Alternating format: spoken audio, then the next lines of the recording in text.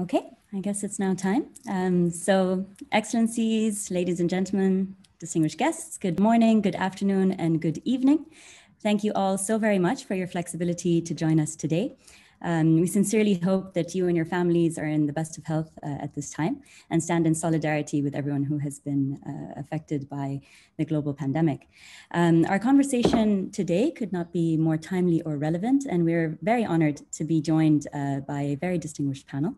We will have 4 segments of the conversation, starting off with an opening and introduction to global digital cooperation by His Excellency Undersecretary General Fabrizio Hochschild, continued by a high-level panel, followed by then a segment, a discussion with distinguished experts, before we move on to the closing segment. So without further ado, allow me to turn over to His Excellency Undersecretary General Fabrizio Hochschild, who's Special Advisor to the Secretary General of the United Nations on Digital Cooperation, for his opening remarks. Thank you. Thank you so much, Hannah, and it's a pleasure to see so many familiar faces. And I'd also like to reiterate the hope expressed by Hannah that everybody is in good health and their loved ones also. Welcome to this IGF main session on global digital cooperation. It's a pleasure to be among you. Many of you have not only read, but provided input to the Secretary General's roadmap on digital cooperation, which we launched in June.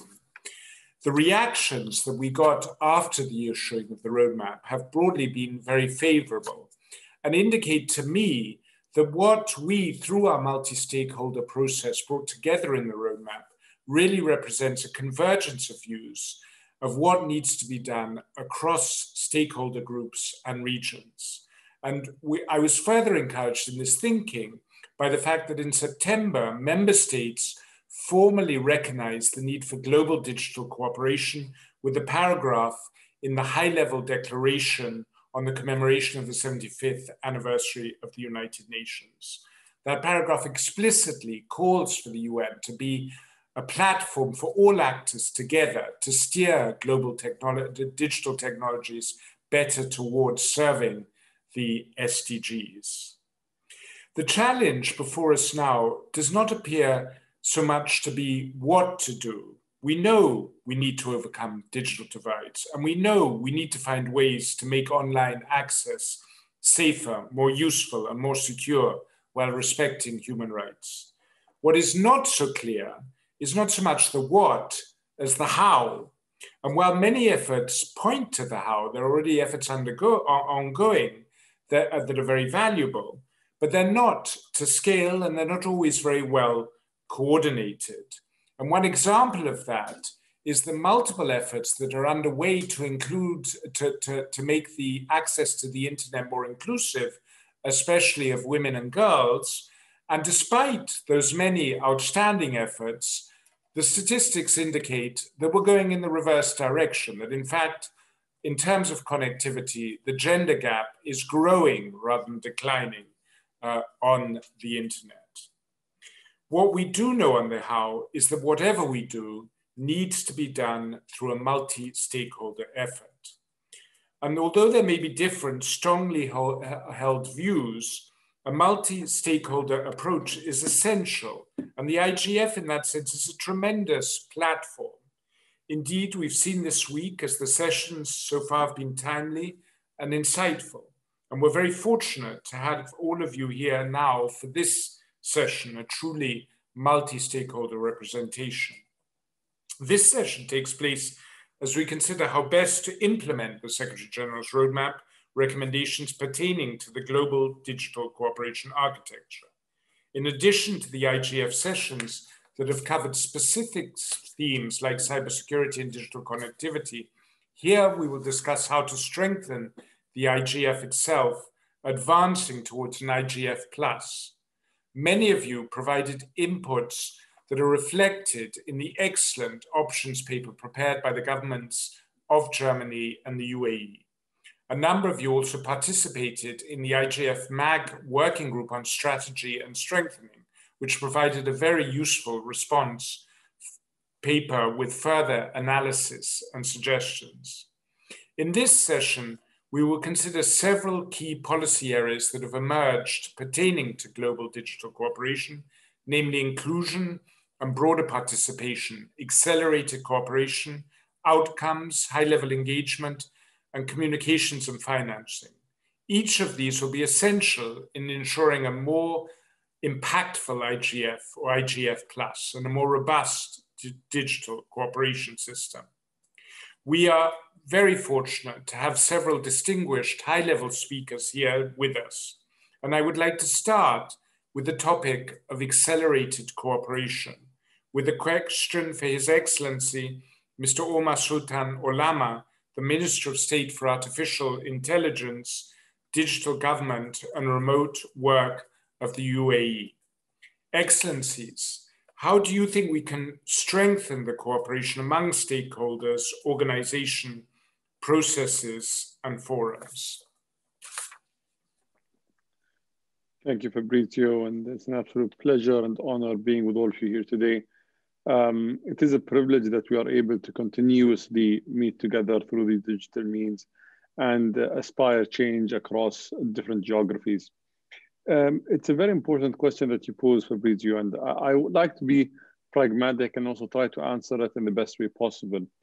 I think in a world where we want to see accelerated change, where we are constantly distracted by notifications, where we are gratified by specific actions and specific pop-ups that come to us on these digital platforms, we need to ensure that the strategies and the roadmaps that we put are appealing to that kind of audience.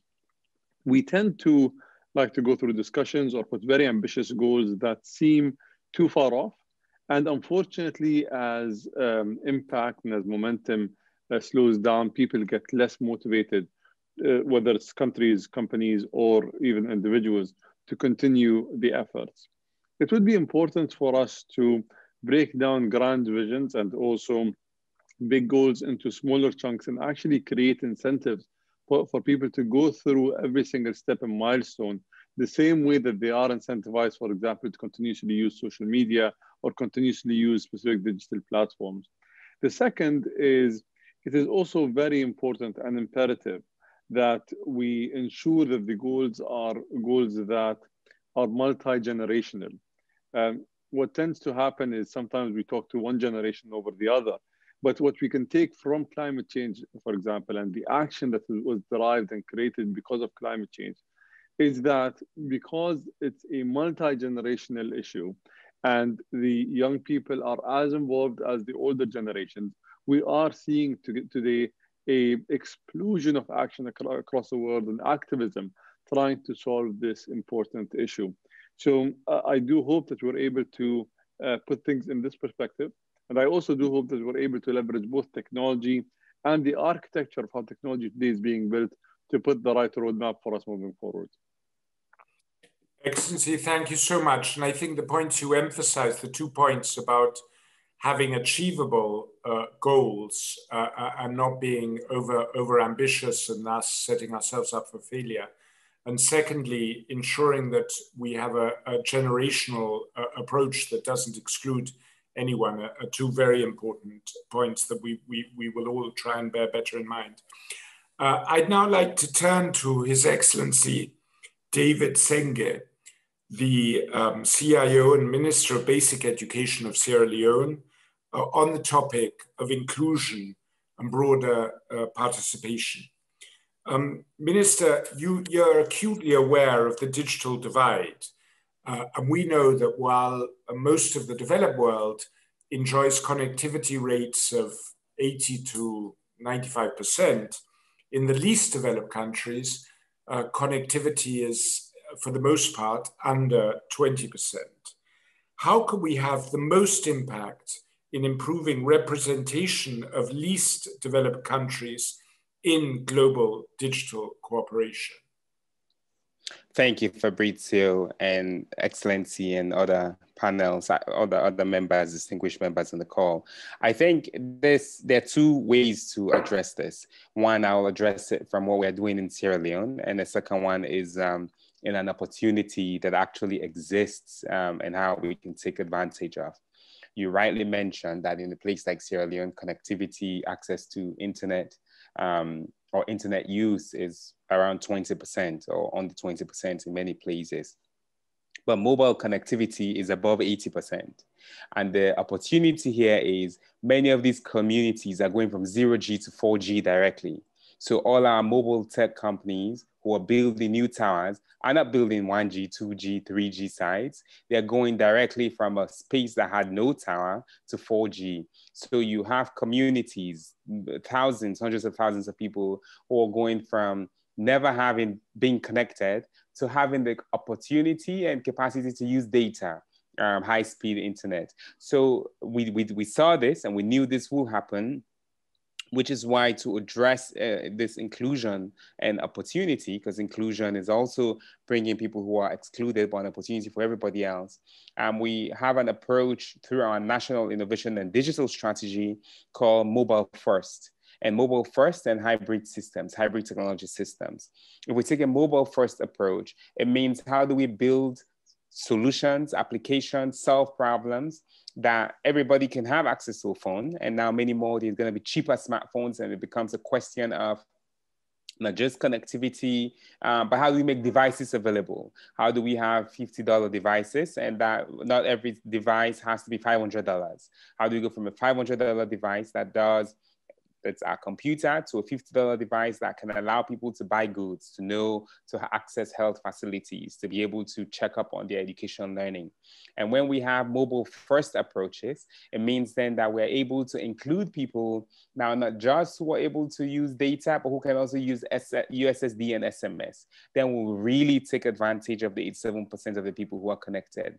And one of the things we did in Sierra Leone we do is by building apps that work online, offline, on web, on mobile, not just apps, but also SMS and USSD. So a lot of the solutions we've been building at the Directorate of Science, Technology and Innovation work with, everybody uses USSD, and USSD is no cost.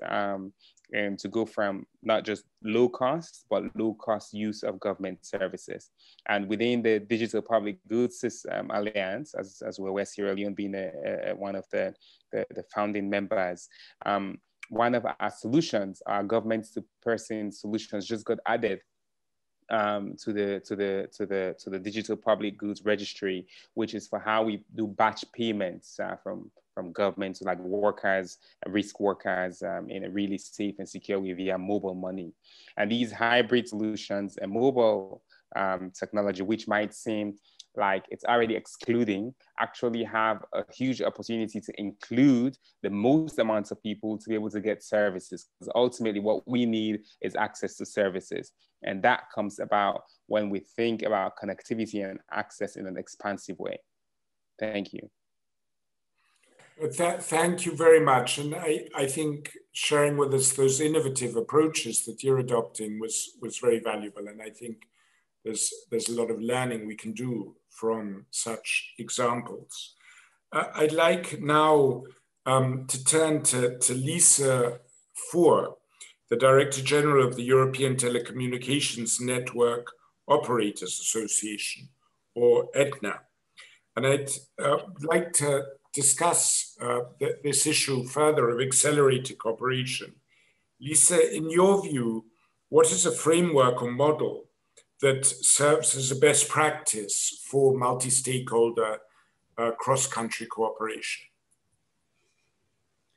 Well, I think there are many ways we can build a framework around multi-stakeholder cooperation, but I think there is an important point in first and foremost to find a way to bring discussions and implementable solutions into actually to actions. And I think here it's important that we bring in all the different stakeholder groups.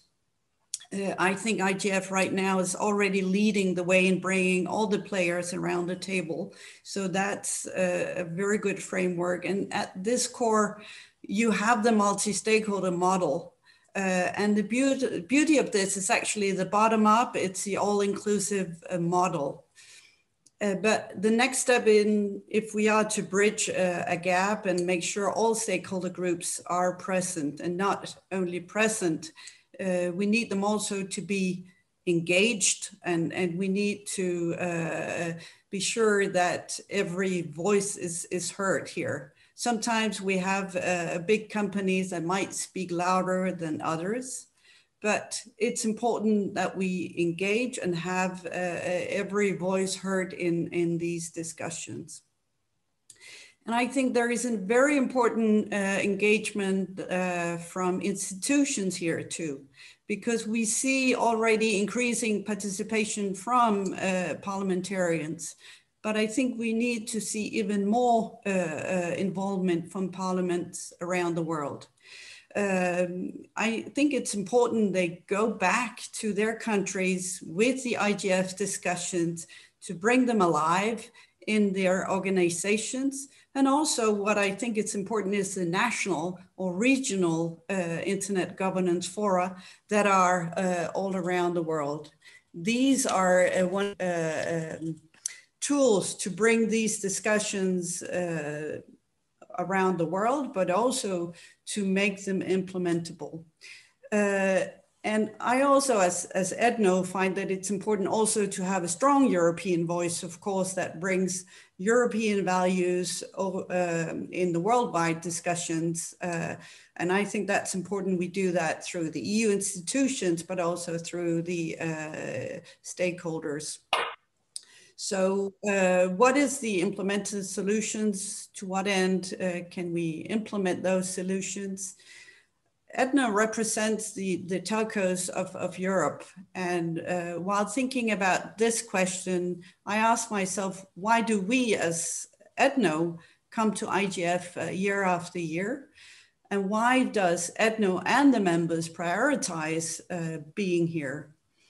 And we come exactly for this. We come for an informed discussion and an informed exchange of views from all the people and all the groups that actually matters in this. And we think that IGF has served very successfully as a laboratory of an exchange, of a discussion, of a dissemination of best practices, of technical expertise, of capacity building initiatives among these stakeholder groups.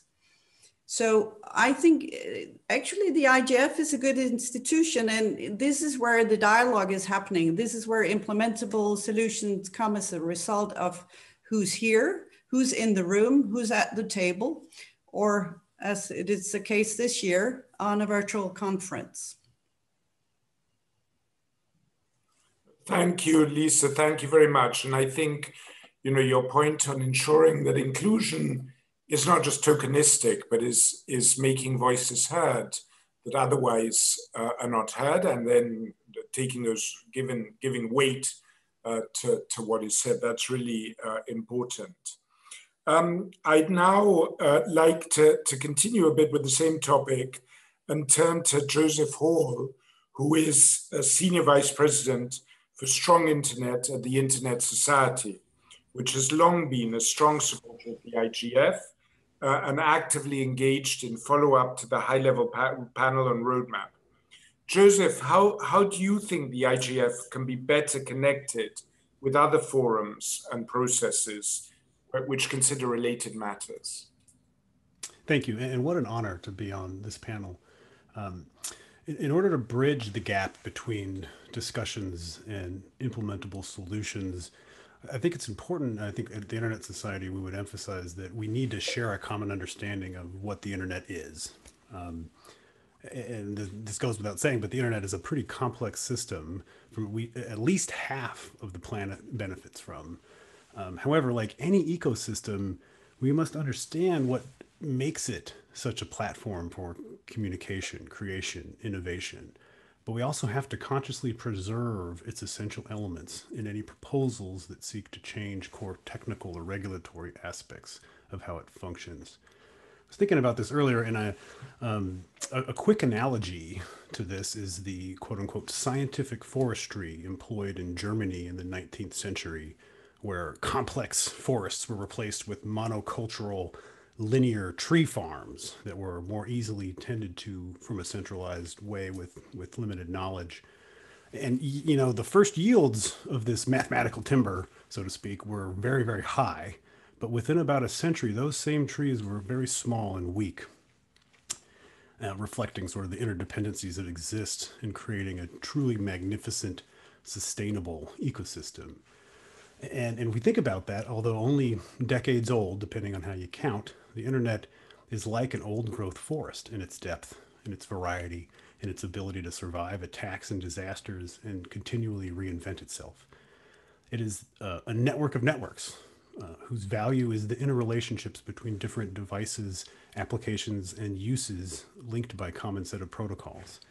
The management is not centralized. Instead, it is the intelligence and autonomy are concentrated at the edges in the hands of those running these local networks. And so the internet is a place that everyone can enter, multiplying its connections and increasing their value for all. And so it's not just the technology or its services and use that define the internet, it's how we network, which we at the Internet Society call the internet way of networking, that also matters. So we have to understand what the internet is and honor that sort of DNA when we decide to make changes to it. I think that's a really key core thread to what we're doing here. No, thank you so much, Joseph. And I think this notion of maintaining the decentralized character of the internet, the variety of the internet, the diversity of the internet, and anything that's done is a key point. A little known and totally irrelevant fact, but you provoked me to share it, is that I am actually a forester by training, and I spent part of my training in Germany. And to be fair to German, and your analogy is very good, but to be fair to German forestry of today, they've long left behind a passion for monocultures and now do plant forests that are not linear and are multi mixed species. But I like the analogy and I'll use it. I think also, you know, like foresters, thinking not just whatever economic gains or social impact or political impact we're going to have today, but, you know, foresters think 50, 80, 120 years from now. And I think there's a legacy issue around the internet that we also deserves greater attention. But I mean, you've provoked me now, but I'll shut up. Now I'd like to move to our next speaker, Olga Cavalli, who is the academic director at the South School on Internet Governance. Olga, I would like to go back to the topic of inclusion and broader participation. In what ways could we improve meaningful participation of academia in global digital cooperation, especially to the extent possible, academia from developing countries? Thank you, Fabrizio. And I want to congratulate the MAG and all the IGF staff for organizing this great IGF. I know how difficult it is to move from a face-to-face meeting, such a large meeting like IGF, to a virtual meeting, but I think it's going very well. I'm happy that it's spread all over the time, so I can participate in more workshops and main sessions as before. So I commend you for that. How can we learned in the IGF that we needed in Latin America a stronger leadership, that we realized that the leadership participating in IGF was low, was not informed. So what we started with the School of Internet Governance is creating a space, especially with a multidisciplinary perspective. So those who were trained in law could learn from technology. Those trained in technology, like myself, could learn about regulations and human rights and privacy and security and other things. there is still a gap in between universities and all what we are doing in the IGF. And it's up to us to bridge that gap. Many of us, I'm a teacher at the University of Buenos Aires. And let me tell you, I am the only one, and it's a very big university. It's the largest in speaking language in South America. I'm the only one following the IGF. And I talk about this with all my colleagues, and I talk about this with my students, and many of them have got engaged after I have get in touch with them and give them the information and the relevance of the IGF. But I think we still have a gap, especially in developing countries. So we could do things like partnering with universities to promote and to organize hubs, more active hubs. I know that the hubs are there, but we should have more active engagement with developing universities from developing economies. As I said before, we believe that a stronger leadership in developing economies is relevant for achieving the goals that we need for development and that the technology will bring. So I think we still have to work to make that gap smaller. Thank you for inviting me. No, thank you, Olga. And yes, there is, I mean, we have to recognize that gap and be aware of it and not delude ourselves. And thank you for your efforts in trying to reduce it.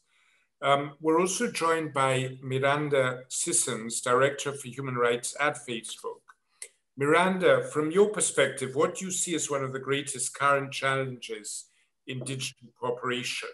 And what role do you see for the IGF in better addressing it? Thank you very much indeed. Salamu alaikum, everybody, and I'm delighted to be here today. I'm also inspired by the different kinds of things that the other stakeholders have said. I'd like to applaud the openness of the Secretary General's process on digital cooperation and say that actually in the roadmap roundtables that we participated in, it was itself a great example of the practical benefits of a multi-stakeholder approach.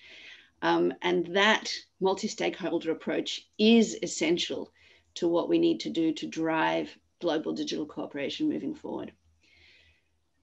And let me echo the other speakers. We do see the IGF as an extremely valuable forum because it's uniquely democratic and it has a vital role in helping drive the vitality and connectedness of this crucial policy conversation, which is how we work to ensure this messy network of networks, the internet, remains open, inclusive, secure, and responsive to the needs of our time. But from my perspective, and that of the human rights team at the company I work for, in terms of a challenge to global digital cooperation, one of the fundamental challenges is that the internet no longer has novelty value to many of us. And many of us are taking its economic, developmental, and human rights benefits for granted. But we shouldn't. The internet's development isn't linear, and neither is the governance development. It is not going to continue to arc towards open exchange of information, innovation, and expression unless we work hard to make it so. And that's particularly important this year. It's particularly important for this IGF because the realities of fragmentation are increasing rapidly.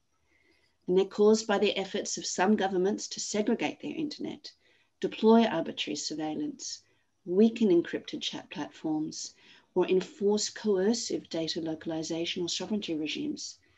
There are also many other centrifugal forces in play, but these changes are accelerating right now, and they do present a real threat to the open internet. So the Secretary General's roadmap is a good start because it recognizes that human rights exist online as they do offline. And in your connect, protect, and respect framework, I'd call attention to that whatever we do right now, we do have to give very strong attention to the idea that globally defined human rights have to be protected and respected in full. Because that rights regime is our strongest and most developed framework for promoting and protecting the best of our digital world and mitigating the worst of it. And to this audience, I want to remind you of Article 19 of the ICCPR, freedom of expression, Article 2, non-discrimination, Article 17, privacy from arbitrary government interference. So I spend, and many of the teams I work with, many of the entities I work with, spend many hours in practical work daily to defend those rights. And we hope that the increased due diligence and transparency that we are doing will be a rich vein of insight and accountability for all. But we do want to say, we think that the meaningful global cooperation this year and in the years beyond depends on a bottom-up, transparent, multi-stakeholder process. And we see the soon-to-be-appointed UN Tech Envoy as potentially playing a really important role in making that process a reality. Thank you. Thank you so much, Miranda. And I think it was very helpful to remind us that we should not take this great creation for granted, but work to conserve it. And it reminds me of something my former boss, Louise Arbour, who was a Supreme Court Justice in Canada, head of the International Crisis Group, High Commissioner for Human Rights, like to emphasize that the opposite of freedom is not the rule of law. The opposite of freedom is tyranny. And in the absence of the rule of law, that's where tyranny can easily prevail. And the paradox of the internet, an instrument that was built on very libertarian ideals, is that to conserve its inclusiveness, to conserve its free nature, to conserve its human rights aligned character will require a greater rule of law precisely to protect that. And I think that's something that we're beginning to understand better. But of course, that has to be, as you said, a bottom-up and multi-stakeholder approach. With that, I'd like to return to His Excellency Sultan Al-Olama. Excellency, the first idea in the roadmap on global digital cooperation is to create a strategic and empowered multi-stakeholder high-level body as part of the IGF, which can strengthen its responsiveness and relevance. What role do you see for this body to support global digital cooperation? Thank you, Fabrizio, and it's been very exciting hearing all of the inputs from the different panelists. I do echo every single point that was raised, and would like to add one more important factor that I think we need to factor in when thinking about the IGF and as well internet access for all and putting a roadmap. What we tend to forget is we tend to sometimes think very generically, put a plan and expect that everyone understands, where we need to go and that's it. But as was proposed by His Excellency the Minister that spoke right after me, certain countries are leapfrogging specific issues and are today achieving what took 20, 30, 40 years for other countries to do. And the adoption rates are quite high. So the challenges and the issues are not linear in a sense, they're very sporadic when it comes to developing the infrastructure and putting the policies in comparison between these countries. I tend to think that first and foremost, what we need to do is not look at all countries on one map equally. I think when it comes to technical capabilities, then there are, for example, very finite and very set variables that help us determine who's advanced versus who's still a laggard. But if you look at the citizens and the adoption and the policies as well, I think everyone has a chance to thrive there, and we need to have an open discussion rather than set a very generic proposal. I also think that we need to be pushing a universal basic tech infrastructure that is truly global in nature. We hear the private sector when it comes to SpaceX and some of the other companies, Facebook and Google amongst them, looking at providing internet for all using certain means and certain technologies. But it's not just about internet for all. There are so many other technological requirements from an infrastructure perspective that need to be provided. And we do not need to wait for the private sector to take that mantle and monetize it. Sometimes it does require for governments and NGOs to come together and actually work on putting a universal basic tech infrastructure that allows for everyone to become truly tech savvy and be a part of this world and ensure that no one's left behind. No, thank you so much, and we admire the leadership you've shown and UAE has shown precisely for those ends. I'd like to go back to Minister Senge of Sierra Leone. Excellencies, how would you like to see the IGF better bridge the gap between discussions and concrete solutions? I think it comes down to partnerships, and often a criticism that existed really of these consortiums and conferences and meetings and forums before was that they did not lead to the outcomes that we all spoke about and desired. But I think since the launch of the activities this summer with you, Fabrizio, and the Secretary General on digital, we've seen that at every engagement, it leads to more partnerships. And more specifically, actually, with UAE, and I remember maybe 3, 4, 5 months ago, that conversation led to a set of bilateral meetings between Sierra Leone and UAE, and has led to ongoing collaborations now in actually building tangible experiences between our two countries. So these things are not just hypothetical. With the government of Norway, I think I have a meeting with the Minister of International Development of Norway next week, again, which happened along the sidelines of these conversations that we're having. And with UNICEF, there are incoming new activities that will be announced soon in the 4IR space, all linked to these digital public goods. So I think it really is that the right people, I think somebody had mentioned having the right people in the room, the right people having the conversation. So not just the right people mean people who are technical, people who can be policymakers, the policymakers, and who understand the problems that are going to be solved. And that link between the problems, the understanding of the technology, and the opportunity that exists can be the leverage that we need and the opportunity that exists for us to take advantage of the UN network and its global partnership and the globalization, really, that digitization and technology and the internet enhances. So I think it comes down to the right partnerships, strengthening the right partnerships, and demo or die, really just demonstrate, go test something. We can hypothesize all we want. The right ideas are the right ideas. Good ideas are good ideas. We can't over-theorize good ideas. We have to go test them. And the way to get results is by testing them, and we learn from them. We have the humility to test our pilots, and see what needs to be changed, what needs to be modified, what we can improve, and go back and do them. And then be open and generous enough to share that with the rest of the world. I think there are lots of good ideas and good pilots that are never shared back to the world, and are never shared on this opportunity. So it's the right partnership. Humility, generosity to share, I think, is what we need. I like that generosity to share, partnerships that are giving is critical. I'd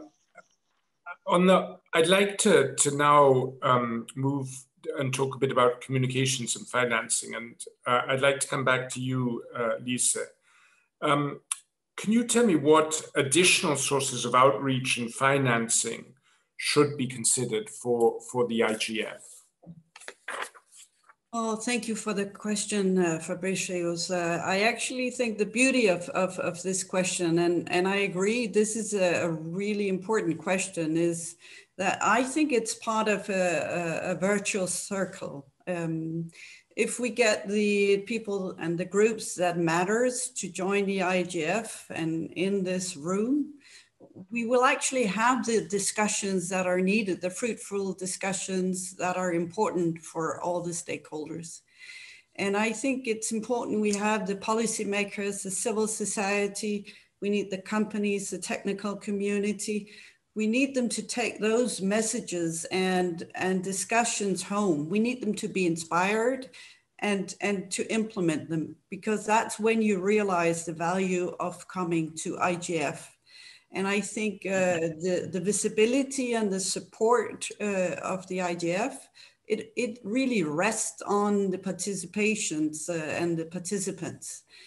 But another very important element for me is also that IGF should not be something that just happens once a year. We need that discussion to continue between the IGFs. We don't want more than one meeting a year, but we need to have our members involved also between the meetings. And there are other forums where you can bring those discussions. Edno and our members have been involved both in Eurodig and in CDIG, and we think those are extremely important for us to continue those discussions.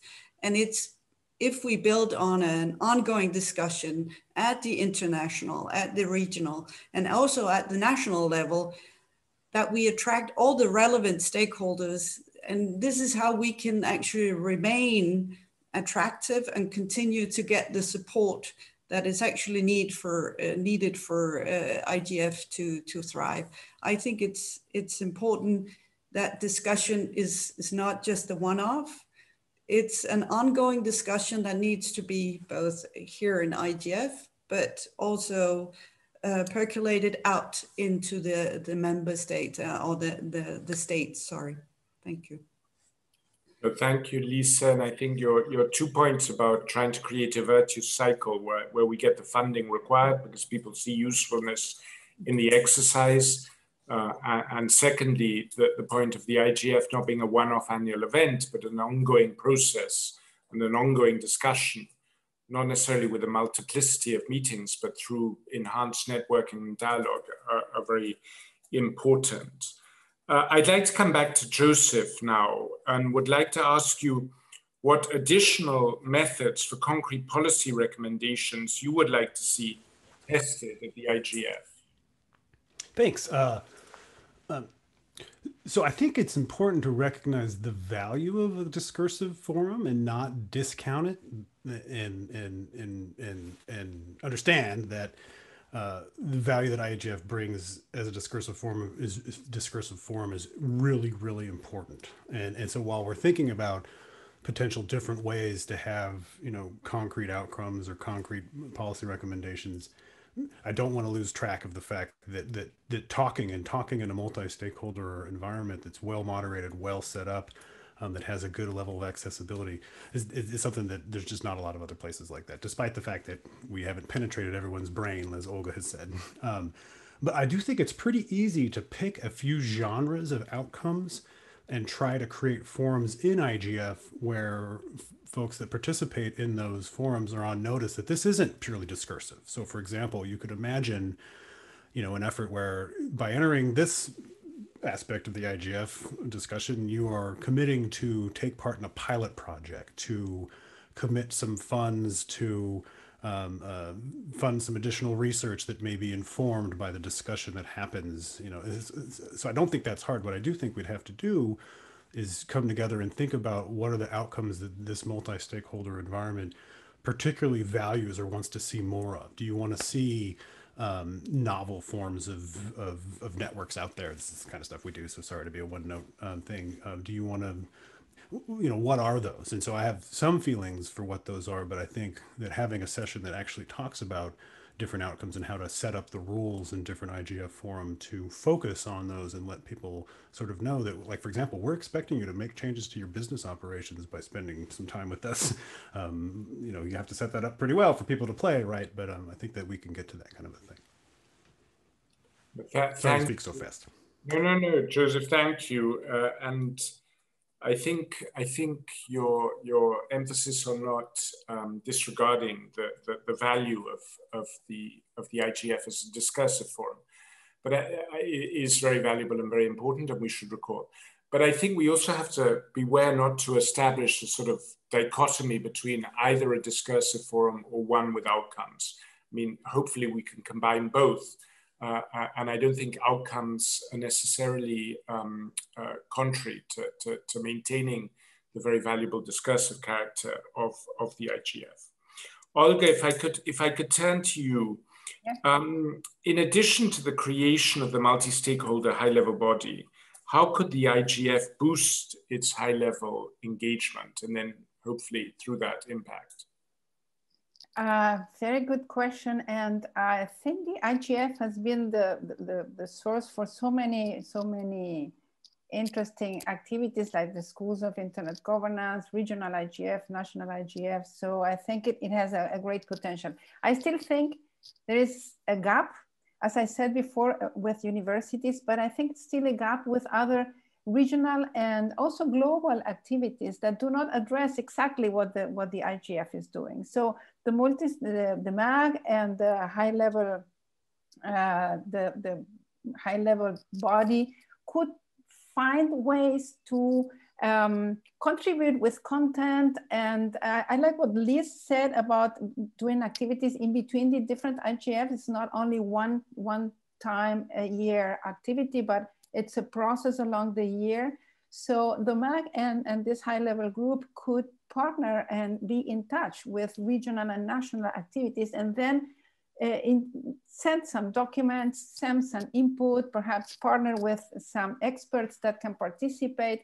Now that we have learned that the distance doesn't exist for participation, we organized the school virtual last month, and we had many experts from all over the world and 500 students. So we now know that we can count of experience and knowledge from all over the world and from all over the experts. So let's profit on that, and let's profit from what we have learned with this pandemic, that participation is not limited. Now we have learned, and let's do that with exchanging the IGF experience into other existing processes, schools, regional IGF, national IGF, government activities, government meetings, technical meetings. Thank you so much, Olga. And it's good to have a reminder of just what the IGF has led to coming into being through its activities. Miranda, final question. What type of outcomes would you like to see from the IGF in the future? Oh, that's a big question. I think what from my perspective would be extremely valuable is to take this discursive frame and absolutely run with the idea that the goal should be to make it easier for stakeholders with limited budgets, power, expertise to make their voices heard in this valuable discursive process. And that the IGF should be convened in various regions taking place outside of Europe. And that there should be an active process, a thoughtful process of considering the value of examples of multi-stakeholder initiatives, such as the Global Network Initiative, which in our experience has developed into a valuable and impactful resource for many kinds of stakeholders. So not diminishing at all the discursive value of the forum and the process, but also thinking, how do we design in this multi-stakeholder sharing of knowledge in an intentional way? Because of the Freedom House, Freedom on the Net report in 2020 argued, the best way to stave off the rise of cyber sovereignty is to restore confidence in the legitimacy and the efficacy of the existing multi-stakeholder model.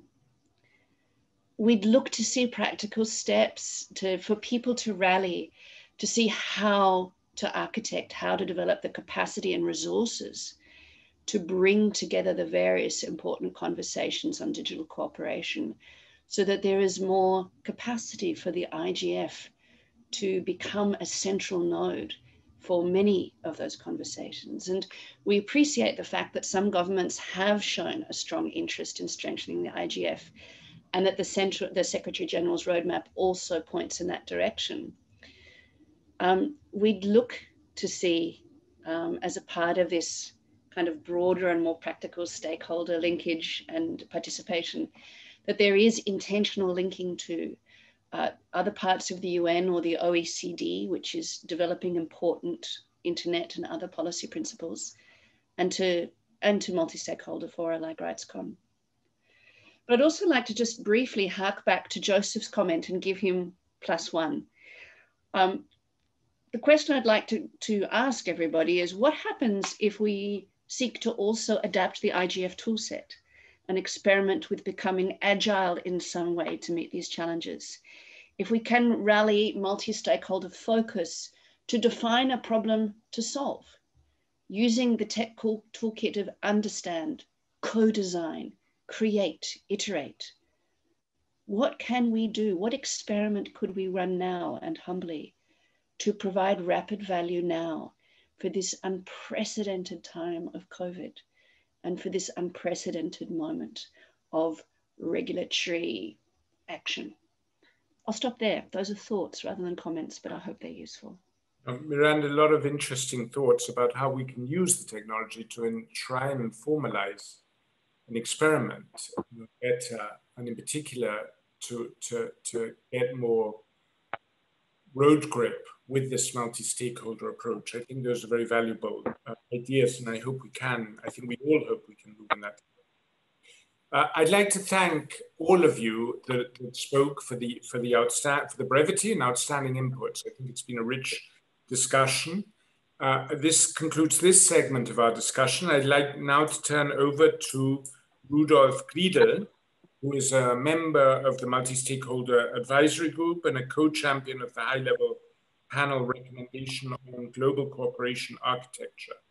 Rudolf will moderate a dialogue now on these key areas. Rudolf, over to you. Thank you so much, Fabrizio, and also from me, good evening, good morning, good afternoon to everybody, distinguished guests, speakers, and panelists. I am also very honored to be the moderator of this expert session. We have already had a very good discussion on the diverse questions concerning the way forward in the architecture of the internet governance. And I'm very pleased to continue this with renowned experts. But my first question would go to His Excellency Thomas Schneider, who is the Ambassador and Director of the International Affairs at the Swiss Federal Office of Communications. And he has been around in the internet governance scene for quite some time, I would say from the very outset, at least from the Business Forum. So Thomas, for you, the question from your experience and all the networks that you have been in and you are still in, how can we manage this aim of an accelerated cooperation? How can these different stakeholder groups, organizations, and fora come together, break the silos, and even better work together? Thank you, Rudolf. Can you hear me? Yes. Excellent. And it's good to see you all, at least, if not physically, at least virtually. So I hope everybody's fine and healthy. And with regard to your question, indeed, one of the key issues of breaking the silos is bridging the gaps between the discussions and pragmatic solutions, so that when it comes to the future of digital cooperation and of the IGF as a process, this will work. And in this regard, we as Switzerland have a clear vision that the IGF needs to evolve into what many call an IGF Plus to become this keynote for digital governance. The IGF has already over the years repeatedly demonstrated its value for identifying emerging topics and for sharing policy discussions. And its rich and experienced multi-stakeholder community has always offered a fertile ground for further evolution and development. In our eyes, the IGF is predestined to be the place in the future to shape policies for our digital world. And to use an expression that was used in the high-level panel, the IGF, in our view, can and should be the kitchen where many of the dishes can be prepared that are needed to address the challenges in our digital present. However, excellent discussions and brilliant ideas and insightful approaches to solutions developed at the IGF run the risk of fading away unheard and unheeded if they do not reach the halls of the decision-making institutions and fora. And this is why we do need to build stronger bridges between the actors, especially, again, between the discussions and insights of the experts, like here at the IGF, and the decision makers, including high-level decision makers among all stakeholder groups. The UNSG's roadmap and the options paper prepared by the co-champions that are here, the UAE and Germany for Roundtable 5A and B, and of course the Office of Fabrizio, contain important ways and means to make this happen. So we really think that these things should be implemented. First, by boosting the relevance and impact of the IGF intersessional policy networks and their outputs, as already been mentioned. For instance, by covering politically relevant topics like the issue of digital self-determination or the intersection between digitization and climate change.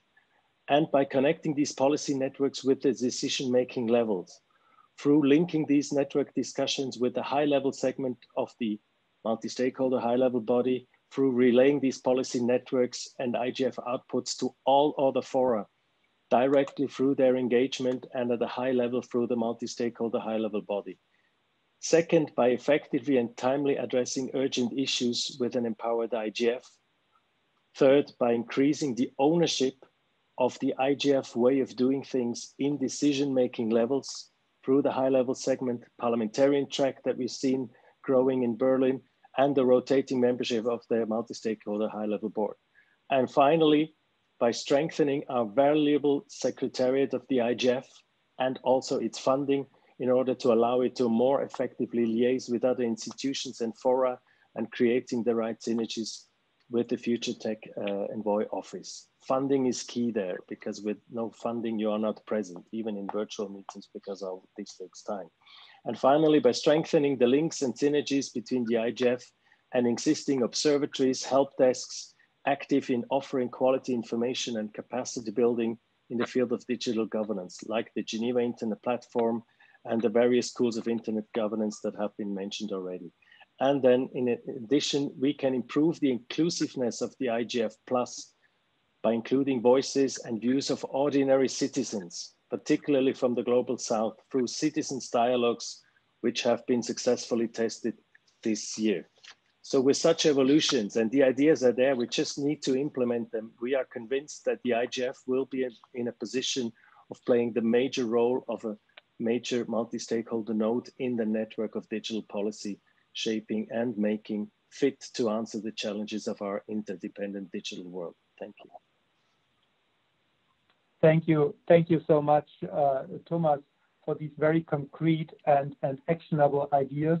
There is one forum where some of these ideas are already being tested, and that's the European Dialogue on Internet Governance. And I'm very happy and pleased to have Sandra Hoferichter here now, who is the Secretary General of the European Dialogue, which is abbreviated as EuroDig, and also a very knowledgeable internet governance expert. So Sandra, the issue that also Thomas raised of actionable outcomes, what can we do concretely to have more outcomes that are relevant for people outside the IGF community? What is your experience with EuroDig on that? Good morning, good afternoon, and good evening also from Leipzig. Thank you very much for inviting me to this session. Rudolf, I would like to redirect your question in a little bit different direction. What can be done to make the outcomes of the IGF more relevant to decision makers?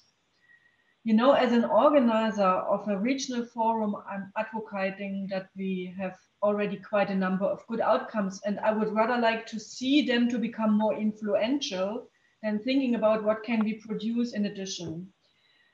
Let me quickly name what I consider to be an output of the multi-stakeholder discussions, and I will be brief because many things have been said already by the other distinguished speaker.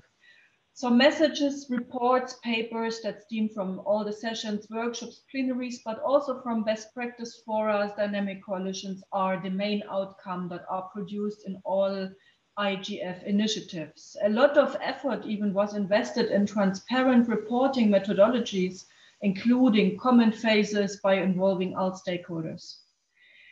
We know these outcomes are not negotiated, but they are built on consensus, and that makes them strong and weak at the same time. depending from which perspective you look at them. They are strong because the substance has a broad support from multiple stakeholders, and they can be weak because it is sometimes the minimum a group could agree on.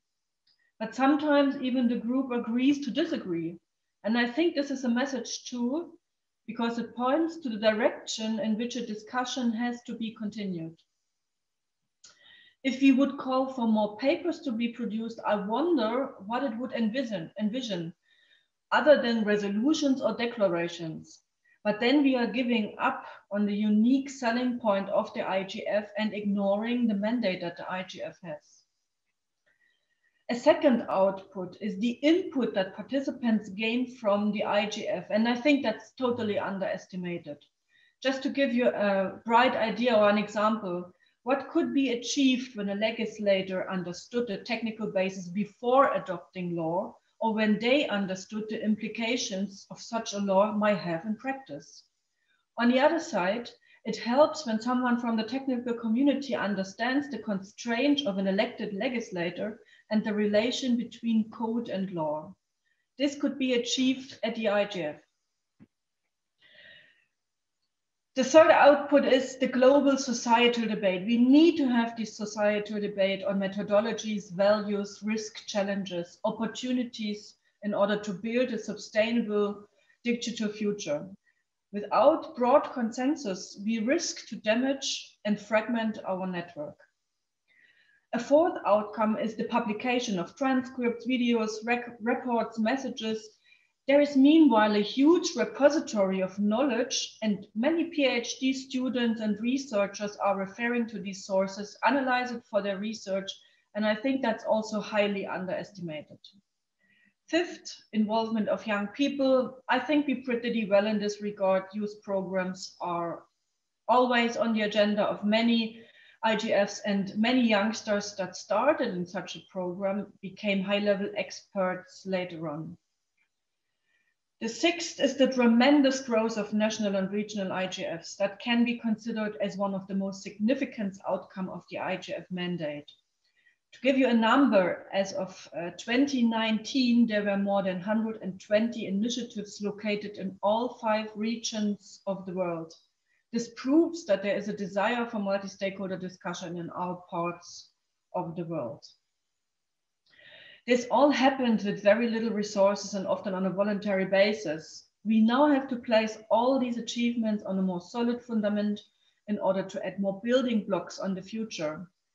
And the question is, with an IGF Plus model, what can such building blocks entail? I understand that many of the things that I have just mentioned of the outcomes cannot be measured. And I'm also, as an organizer of a regional IGF, constantly thinking what can be done from our side to become more visible and more relevant. First and foremost, I think we can improve on the communication on our outcomes. Just look at how it is reported on the World Economic Forum or on climate summits. We have to get there, it's possible. But in some respect, this involves also hard lobby work, something this community is not really familiar with. But it's normal in other industries too. We currently just don't have the resources to do so. And secondly, make sure our messages, our reports are really understood. And I'm saying nothing new here, that capacity building is key. And Olga elaborated already a lot of why these things are important and what is in place already. Third, we have to narrow the gap between the level of discussions and the decision-making level. It just started with the involvement of parliamentarians. And we must win this group as a constant contributor to the IGF. And we can help them to connect with each other, to exchange on their experiences. They just reiterated their willingness during the parliamentary roundtable on Tuesday. And it's our task to guide them through our sometimes complicated participation processes. Sandra, I don't want to break you, but we have to look a little bit to the clock. I come to an end and I summarize what I consider the most urgent action items for the IGF and all national and regional initiatives improve the communications and make sure our outcomes are really understood. Thank you. Thank you so much, Sandra, for these great insights. And I'm now turning to Bokar Bar, who is a program commissioner and an advocacy specialist focused on the promotion of sustainable digital development, ICT infrastructure expansion, and investment through collaboration and multi-stakeholder partnership in the Middle East and the Africa region. He's also the CEO and a board member of Samena, Telecommunications Council, and he has several high-ranking tasks within the ITU. And for 29 years, he's been a professional with experience in the telecoms industry. So Bokar, with all your experience and all your knowledge and everything we have heard today, do you have any ideas that you could share with us about the great issue of inclusion that is so vital and so crucial for the development of internet and internet governance? It would be great to hear your insights from all your experience. Thank you very much, Rudolf, and good evening, ladies and gentlemen from Dubai. It's a pleasure to be here today in this important session, which aims to enhance stakeholder inclusion, as mentioned by Rudolf, and enable broader participation on this IGF platform.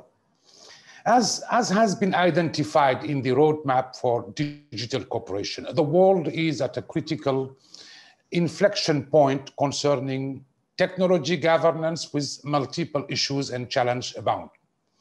These need to be addressed jointly with, and we have heard that earlier from my colleague, everyone heard equally to ensure we can develop cooperative ways of overcoming such issues and challenges so that we remain aligned on fulfilling the globally agreed sustainable development goals and together ultimately reap the positives of the digital revolution.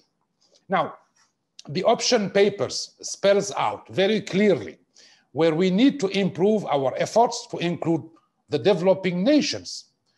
Inclusivity has been identified as one of the biggest challenges and the most important pillars for supporting improved cooperation, especially in the digital space. Colleagues, we all require sharing information and experience on, and I would like to repeat again, an equal footing to help ourselves and those with policy-making powers to pursue actions based on informed decisions. This can truly enable thoughtful discussions and dissemination of best practices for the express purpose of enabling more countries, and this is important, to realize the economic and societal benefits of digital transformation that we are talking about globally. In this regard, the IGF informs and inspires those with policy-making power in both public and private sector. Given the tremendous potential that the platform IGF carries and drawing inspiration from it, there are multiple ways we can further inclusion in global digital cooperation, and especially from so far under, let's say, represented stakeholders group. This can start with incentivizing a greater participation within the forum for all stakeholders and countries and create a sense of belonging, and someone before me mentioned that, for the relevant decision makers from the developing nations. As an example, the preparation for the IGF agenda and priorities must be focused enough to allow for fruitful dialogue and yet be general enough so to remain relevant to both developed and developing nations. One such subject is, for example, the focus on sustainable digital economy, which concern developing and developed nations alike. If we can elevate, and I will be short, Rudolf, the concern of national ICT players, just as an example, national incumbent operators to be to the highest level of the IGF agenda for, when we are forming it, this will immediately enhance the focus and relevance of the IGF to those stakeholders and hence to the geography they are representing in those countries. And generally, our approach in policy governance and regulation has to be driven by objective. And it was listed by Fabrizio at the beginning of the talk. So the ultimate objective is leave no one behind. And in conclusion, the stakeholders in developing nations are very keen on pursuing collaboration in order to make progress on both national ICT visions as well as global commitments. Now, given that the internet is undergoing fundamental changes, it is inevitable that the world will learn to cooperate better, and all nations will have to strive toward achieving and facilitating inclusiveness. And the IGF has a well-defined, much-needed role to play in helping all nations embrace these changes that we are talking about. Thank you very much, Rodolphe. Thank you so much, Bokar. And our next expert is actually one out of three of my bosses or former bosses that are now on this experts call. It's Ms. Lynn Sandermoor. She is has been for many years the CEO of the Internet Society, and then she was the chair of the MAG, and in this capacity she was my boss. I was a humble, ordinary MAG member. The German IGF in Berlin 2019. And we had already many discussions, Lynn, about the question of financing of the IGF and the communication. So with all your experience, what are your insights and your ideas about this very crucial and critical topic, which has already been raised several times this evening? Thank you, Rudolph. And one of the pluses of being part of a multi-stakeholder process is there really are no bosses. we're all in it together as equals. I will just come quickly to the point where I support so many of the comments that have made, in particular, Thomas and Sandra and Bokar's comments here with respect to the things we could do to improve the IGF's attractiveness, if you will. The IGF community has been working on all these problems and issues now for a very long time, since its very first days, in fact. So many elements are pre-positioned. We have a great idea what needs to be done, good ideas of how they could be done, who we would reach out to. Partnerships are certainly central to so much of what we do. The one thing we lack still consistently is finances to support the resources to do this. We have lots of outputs and they could be strengthened, they could be improved, primarily, I think, in how they're communicated and how they're kind of aggregated and then ultimately shared. But again, we lack the resources to do that. And most of you will have heard me say this before, you know, the IGF gets a tremendous amount of support from a very small number of governments and an even smaller number of private sector companies. And, you know, I think to some extent, there's not a great enough appreciation of the benefit of these deliberative dialogues. The problems we're all grappling with are complex, they're nuanced, they differ by societal and cultural and geographic. They differ by any individual's understanding of those particular topics and their own contextual environment. So it takes time to really understand and pull apart those key components. But I think that's not recognized well enough. Maybe it's coming more to that point. If I look at some of the work of Mission Publique and even some of the Stanford deliberative processes, a lot of what the IGF has done and is trying to do. But we really need to break the back of the financing problem. And I think there are some elements to do that. The IGF MAG had a working group on financing. We're restricted somewhat by our UN affiliation and some of their own financing requirements. But I think there are ways to get through those. Transparency helps. Putting the MAG in charge for defining any terms of reference of any pilot or any project that might be funded from external money or sources. Making it a central part of the IGF's policy activities at any point in time. All those things would help bring more attention, more funding, more outcomes. And I do believe there are ways to do that that would not endanger any kind of UN rules or protocols, would ensure that they weren't captured by any specific special interests. Again, transparency, putting the MAG in a very significant responsibility position would help that. The World Economic Forum has some models that I think would need to be adapted for the IGF, but are also good learning experiences for how we could bring in more support, more resources, and more funding. I know we're a little short on time, so I will stop there. But the number one problem we all need to fix is resources and financing. And that starts with all of us doing everything we can to advocate for the IGF, to pull in participation, to pull in acknowledgement of the outputs, to put them into all of our other work streams as well, so that there continues to be an even greater awareness. And here I think the UN could play a very significant role, and honestly have not always been as present as I think we might have expected them to be, given Kofi Annan's leadership and vision so many years ago. So I will stop there, and at least hope that was concrete enough and to some degree helpful. Thank you. Thank you, Lynn. It was very concrete and, of course, very helpful.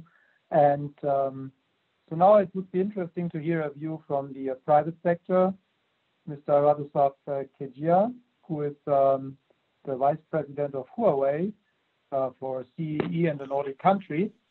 And as a private sector representative, I would like to ask you, Radoslav, what is your view on this idea to have a high-level engagement, to have more high-level participation and perhaps also outreach within the IGF system? Do you have any views on that? What would be your assessment of these ideas? Thank you. Thank you for having me. And I'm very impressed by my predecessors and points of view. I think it is a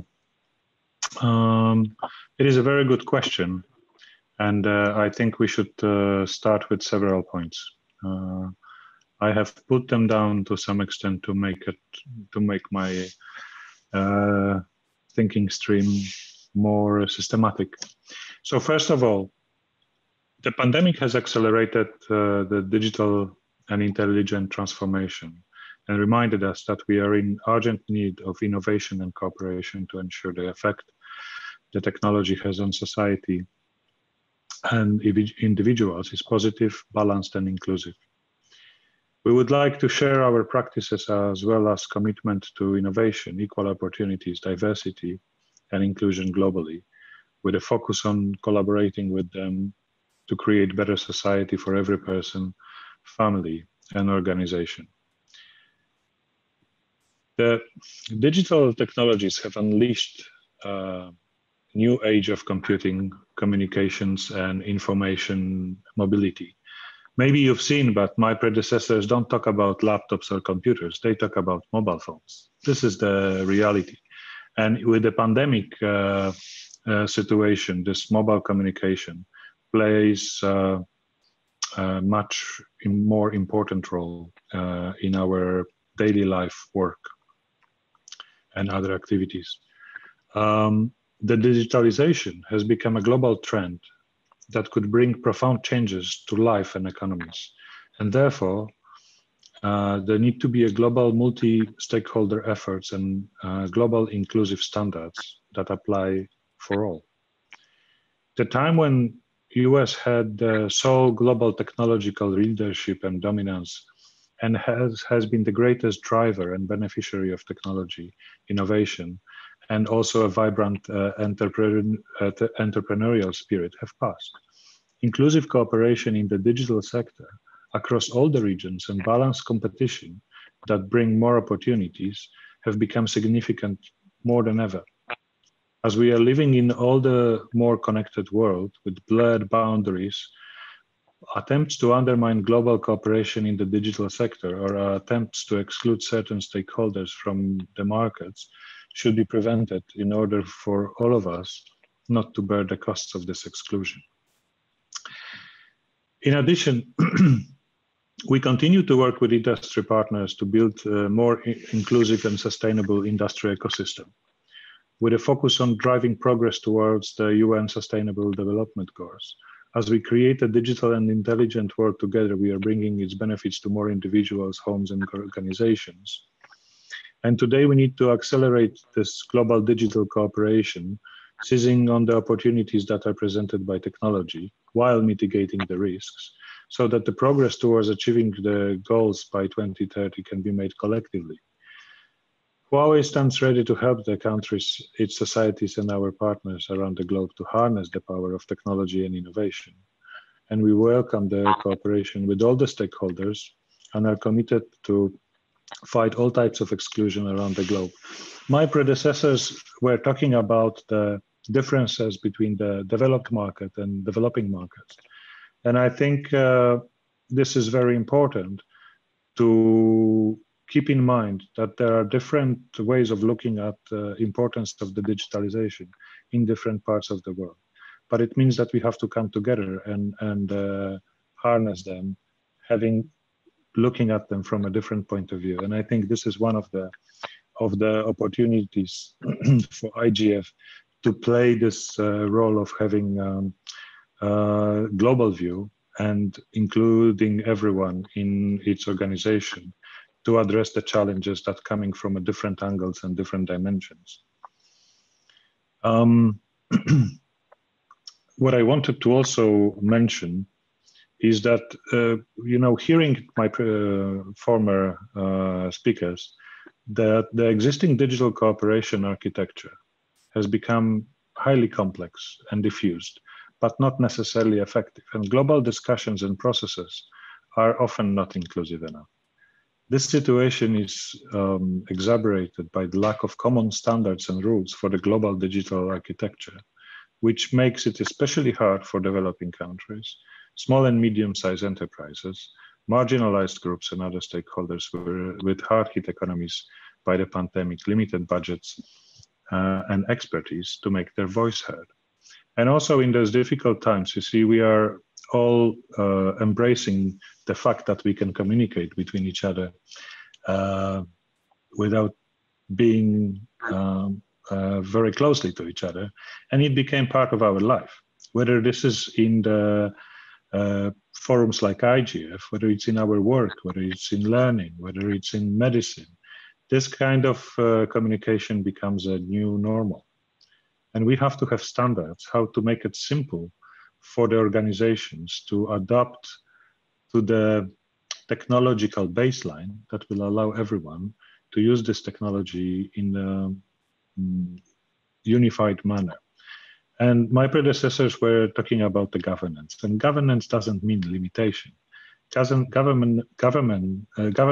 means setting up the standards and basic rules that everyone can follow. For example, certification of certain technologies, or set of recommendations how to prepare the technologies in certain areas, regardless if it's economical area, educational area, geographical area, to be used on the same way. I was about to finish, actually. Thank you for having me. Thank you so much, and I'm very sorry, and I also want to apologize to the next speakers that I have to exhort them now to be concise and short. Henriette, you are my current MEC chair, not boss, I heard, and you are the birthday child of the day. So happy birthday from me and everybody.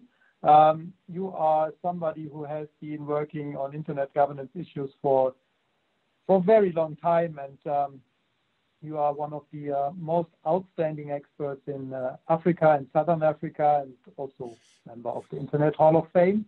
So my question to you would be, coming from the multi-stakeholder community and being in this community, what do you think about this idea of a high-level engagement, of new high-level ideas that we would perhaps need in the Internet Governance Forum Plus that has been on the table for some months now? Thank you, Henriette. Thanks very much, Rudolf. I want to talk, just briefly before I talk specifically about that, the particular multi-stakeholder high-level body, just a little bit about the challenges of digital cooperation, because I think it's not easy, and I think we need to take that into account. Firstly, the scope of cooperation. The internet and digital technologies don't exist in a parallel universe. So the challenges that we need to address are more than digital challenges. They involve working with more than just people in the digital sphere. And so that makes it complex. The scope of cooperation is quite vast. Secondly, the quality of cooperation. I think we know already from 20 years of working on this, in this, through the WSIS process, trying to find solutions, that meaningful cooperation and partnership is not easy. We heard this from previous speakers as well. And multi-stakeholder engagement takes up more than just putting people from different backgrounds around the same table. It needs revealing differences, dealing with interest, working through these interests to build lasting partnerships. And then thirdly, inclusivity. And I think we just heard the previous speaker talk about this as well. And we talk a lot about cooperation and being inclusive, but I think we use it quite loosely. How do we develop the kind of targeted inclusivity? If you're dealing with hate speech, how do you make sure that the people that are impacted by hate speech, the people that perpetrate hate speech, that facilitate it, are together? So this is complex. And then fourthly, I think sustaining cooperation. It takes time. It takes institutional capacity. And we've heard that from previous speakers as well. So to talk specifically about the multi-stakeholder high-level body, I think the IGF needs to evolve. I absolutely do. And I think connecting more effectively with leaders is part of what we need to do. And I think this body can help to achieve that.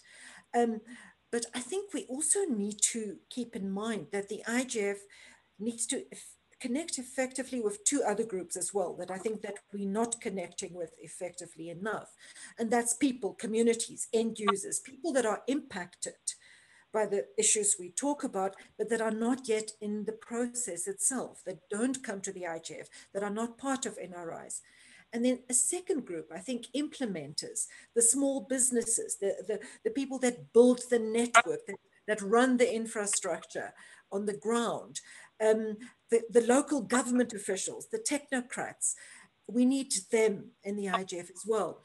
And I think when we invest in this multi-stakeholder high-level body, we need to invest in it in a way that strengthens the credibility, the legitimacy of the IGF, but not in a way that affects that strength of the IGF, the primary strength of the IGF, which is its bottom-up nature. We need to continue to invest in that at the very same time as we invest in better interinstitutional leadership relationships. Thank you. Thank you so much. I think that's a very important point, and I want to direct it directly to the next speaker, who is Dr. Daniela Brennstrup, the director, my actual director in the Ministry for Economic Affairs in Germany, and she was the host country co-chair of the MAG last year, and she's responsible for telecommunications policy for the G7 process and the G20 process and the multi-stakeholder processes, amongst others. So Daniela, we heard from Henriette and others that we need to focus on the multi-stakeholder aspect and the bottom-up aspect of the IGF. On the other hand, we want outcomes that are actionable and outcomes that are relevant for the outside world. What is your view on this on this challenge? Thank you so much, Rui, for the question, and thank you, USG Hochschild. Hello, everybody. I'm really delighted that at least we can meet each other virtually and that I can see you on screen today. Yes, coming to the question. Well, I would like to echo Fabrizio Hochschild indeed, because he mentioned earlier that we need on the one hand policy recommendation, and on the other hand, that doesn't mean that we do not need discussions. On the contrary, a good policy recommendations are built on discussions. And I think the IGF Plus should stay a discussion body. Nevertheless, we should, like, for example, Sandra said earlier, focus on recommendations or outcomes that really help in changing the world. So in my view, we have already made considerable progress during the last years. I remind you of the Geneva messages, the Paris call, the Berlin messages. We should continue on this path and try to make the messages even more action-oriented and as concrete as possible. I think that there is significant demand for stronger common orientation on digital cooperation, and there have been proposals for stronger leadership, which enjoy wide support and deserve particular attention. And I think this is especially the higher level group as a part of the IGF, similar to an executive committee and in addition to the MAG, which could continue to focus on organizational tasks. The high level group would have a limited number of members to ensure operability and effectiveness, feature multi-stakeholder representation, and could provide input on IGF outcomes and create links to other fora. This suggestion would correspond to the strategic and empowered multi-stakeholder high-level body mentioned in the Secretary General's Roadmap for Digital Cooperation. While the group would not be a decision-making body, they would support bringing outcomes to decision makers. In my view, the high-level body needs to be interlinked with the MAG, of course. The MAG chair needs to be a born member of the high-level body. And the high-level body should be a transmission gear between the discussions at the IGF and the decision-making bodies. Last year, we had invited parliamentarians to Berlin to make sure that the outcomes of the IGF are transmitted then to the political process. And I think that was very successful. And I heard that yesterday, the parliamentarian session at the IGF 2020 was very successful as well. And I think we should follow on that path. Thank you. Thank you. Thank you so much, Daniela. And last but not least, from the civil society, we have Bruna Martins dos Santos. She's coordinator of the Internet Caucus, and she's based in Brasilia. Perhaps building on what Daniela just said about the outcomes, Bruna, what is your view? What are your insights? Could you share them with us, please? Thank you very much, Rudolf. It is an honor and a pleasure to be able to participate in this session today with so many esteemed colleagues. On behalf of the Internet Governance Caucus and organizations such as Access Now, World Wide Web Foundation, and APC, we very much welcome this opportunity to address this timely IGF session on furthering global digital cooperation. The already mentioned organizations have actively taken part in the digital cooperation process from its very inception and are committed to supporting the implementation of the roadmap's vision in which all stakeholders play a role in advancing a safer, more equitable world, one which will lead to a brighter and more prosperous future for all. In terms of outcomes and suggestions, at first we commend the discussions on improving and strengthening the IGF, both in the context of Roundtable 5A and B, the options paper, the MAG working group on strengthening and strategy. But when it comes to enhancing the IGF's mission, we agree that it's key for this space to attempt in facilitating an even greater range of outcomes and promote a broader range of discussions with all approaches. Additionally, we commend and welcome the IGF 2020 call for voluntary commitments. But jumping on to our recommendation, I think I would highlight three. First of all, the need for stronger links between the IGF Secretariat and the Office of the UN SG and the TAC envoy and the IGF as well, in order to ensure higher visibility for this forum and better coordination with various other UN processes and projects. We likewise agree that both the appointment and eventual office and work of the TAC envoy should also be grounded in principles of multi-stakeholder dialogue and transparency.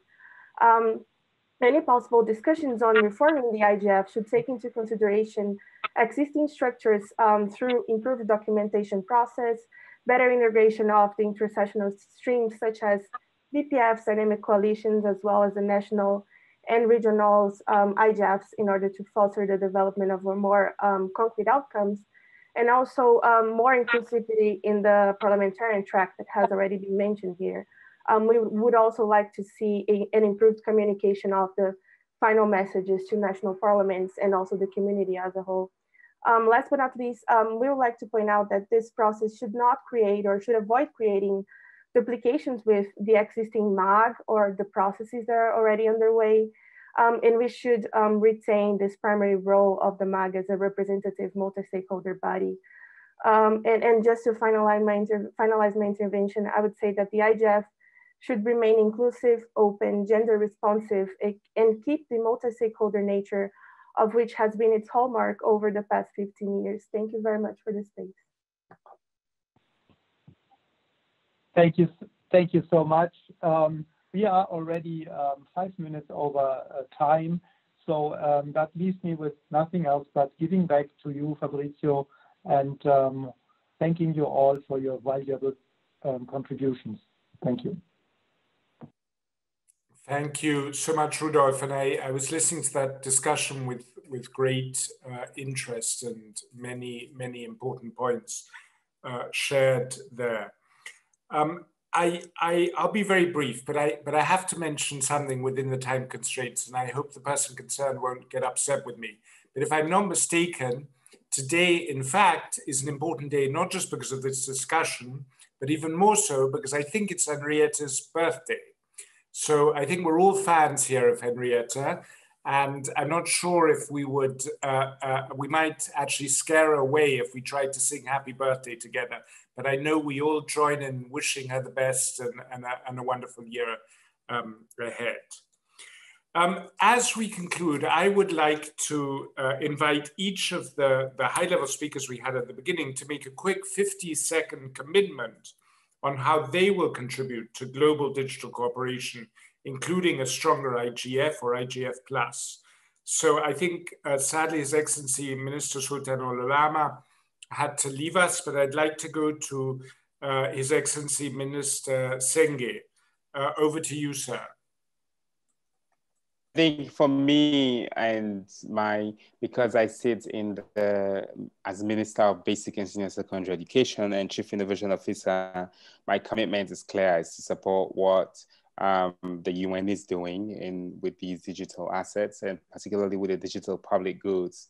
I think I remain committed as one of the Alliance, the Digital Public Goods Alliance founding institutions, and our government of Sierra Leone is focused on ensuring that we can use data, we can use technology that we can share, that we can engage with to transform national development. And these assets have to generally be open, and they have to be used for driving impact in our countries. And in Sierra Leone, for us, it is focused on human capital development, which is education, security, and health. And that's what we need to do and are committed to. Thank you.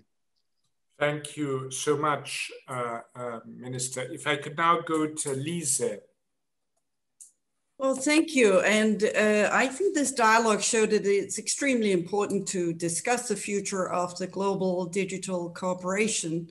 The two panels showed a high level of engagement, and there were many commonalities, including we talked about inclusion, we talked about dialogue, and also defining the differences in the different stakeholders, which I think it's important. But the underlying point from my side is there is a strong commitment actually to the internet and to the multi-stakeholder model.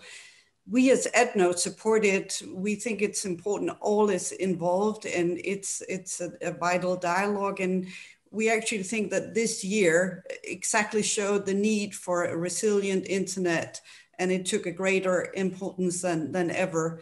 So we will continue to come together as a part of the global community to ensure a robust, open, secure, resilient, and accessible internet for everyone. We're here to continue the dialogue, not only with IGF, but also with Eurodic, with CDIC, on the national levels too. So we're a strong supporter. We think that dialogue must continue. Thank you. Thank you, and thank you for your contribution to making that dialogue continue. Joseph, over to you. Yeah, so at the Internet Society, we can commit to working through our community. We have chapters in over 120 countries, including recently Bosnia and Herzegovina. And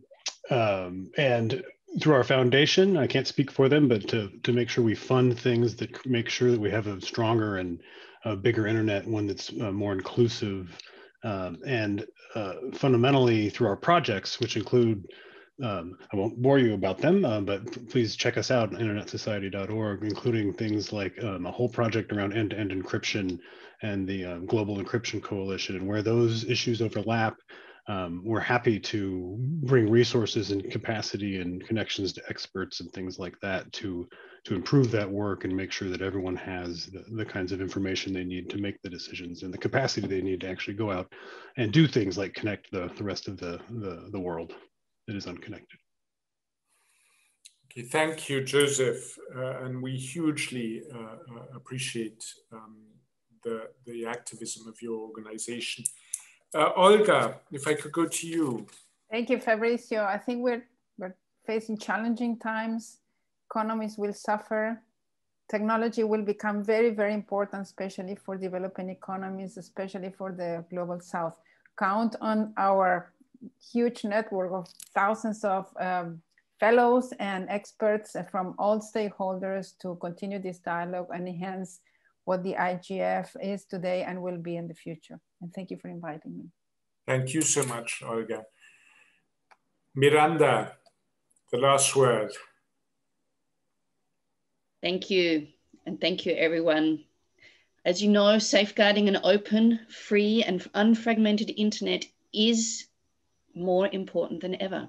The responsibility lies with all of us, and we at Facebook, and I and my team, are committed to preserving an open and secure internet that allows for information to flow freely and that enables an environment for sustainable innovation, economic development, and freedom of expression and association that creates a more connected and cooperative world. We're doing that every hour of every day. Thank you. Excellent, thank you, inspiring words. And now, if I could go back to where we started, my dear friend, Hannah Al-Hashimi, for the final word. And wonderful to see you all. I'll say goodbye here, but please stay safe.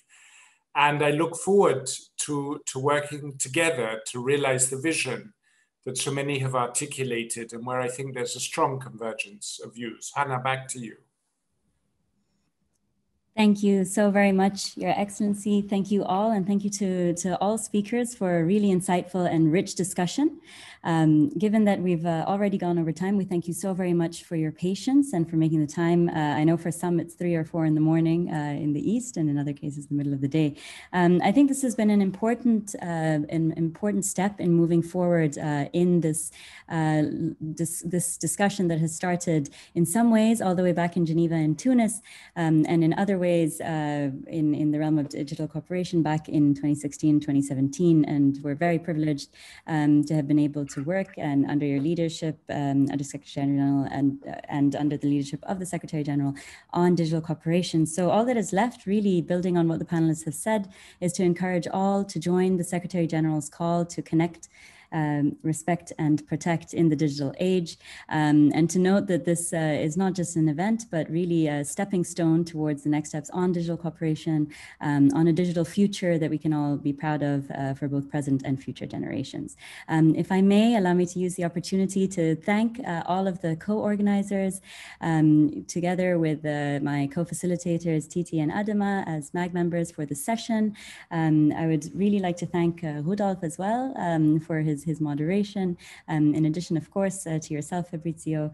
And I would like to thank all of the participants for the active engagement. I would also like to give you a little bit of homework, which is, of course, to continue your work in supporting the IGF Plus and in supporting global digital cooperation in all of your respective domains. This is not something that any one stakeholder group or any one country or person can do by themselves. And so we very much rely on all of you to be a part of this mission going forward. So thank you so very much, and see you on the internet.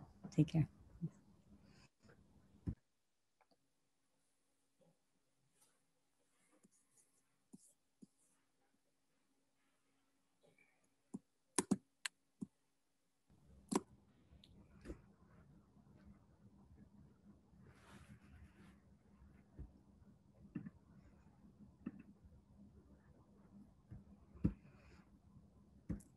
Thank you so very much also to the technical team. I'm sorry I was remiss in thanking you first. Very much appreciated. I think we can stop the recording at this point.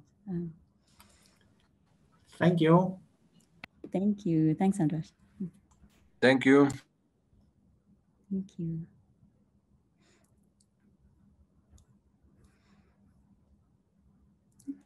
To all of our interpreters as well, very much appreciated.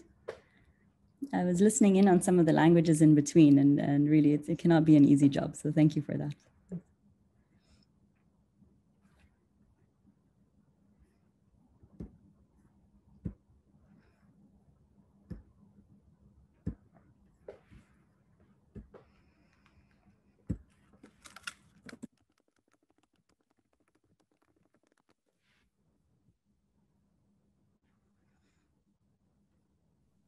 Thanks, Hannah.